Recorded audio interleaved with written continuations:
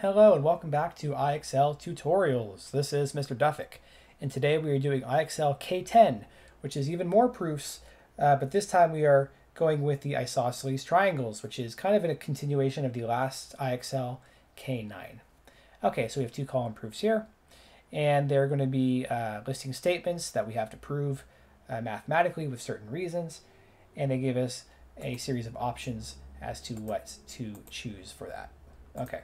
So kind of a rule of thumb I've been saying for each of these in the K category of the IXLs is the last couple are usually devoted to either the four main congruence rules, so AAS, ASA, SAS, or SSS, and the Cpctc, or corresponding parts of congruent triangles are congruent. That's usually the last one. In fact, that's what this one looks like.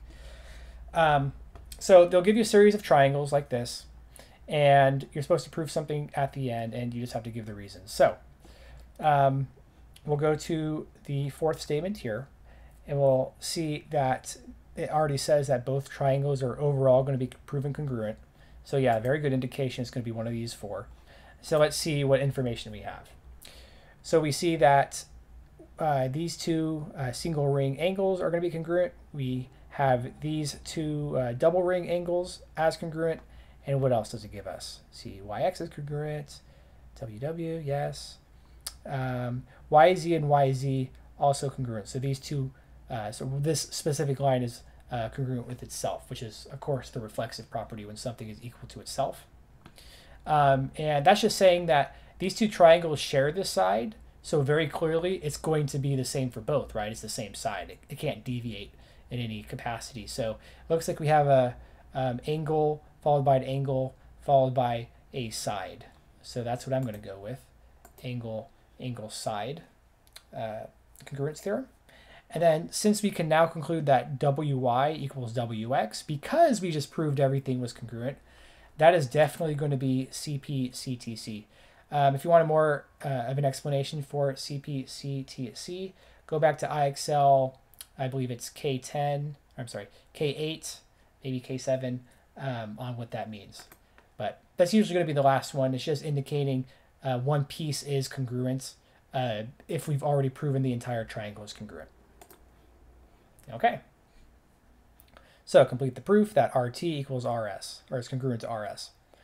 Okay, so it looks like this is going to follow very similar logic. So triangle RSU, RSU, and RTU is going to be congruent. And how do we know that?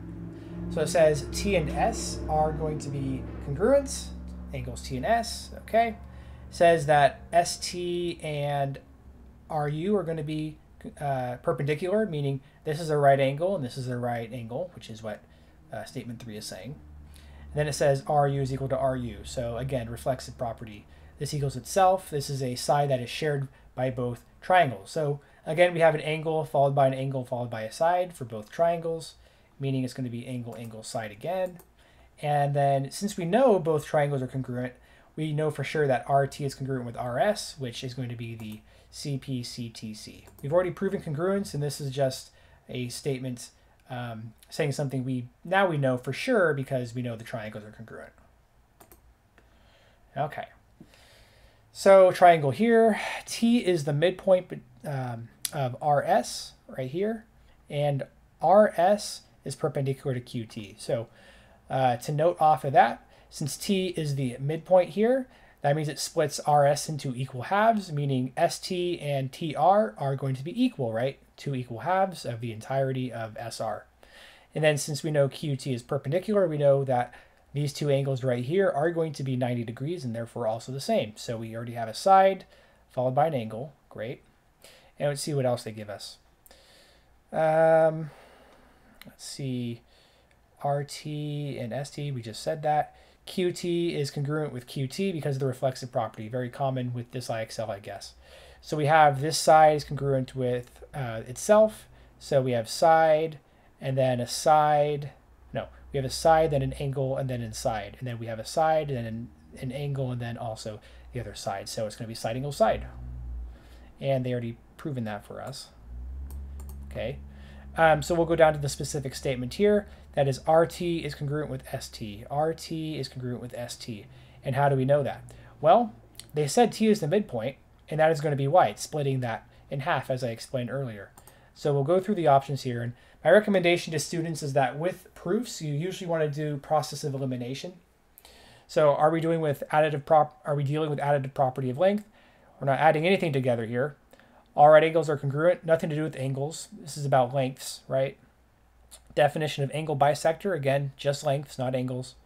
Definition of equilateral triangle, no equilateral triangles here. Definition of midpoint, yeah, probably. And then vertical angle theorem, nothing to do with angles. So we're going to do definition of midpoint, click submit, and we are going to be at 50 already. All right, cool. So we'll look at the proof here. We have two triangles, and just from the position of this, it looks like to me we're going to be choosing one of the four theorems, which is nice and easy.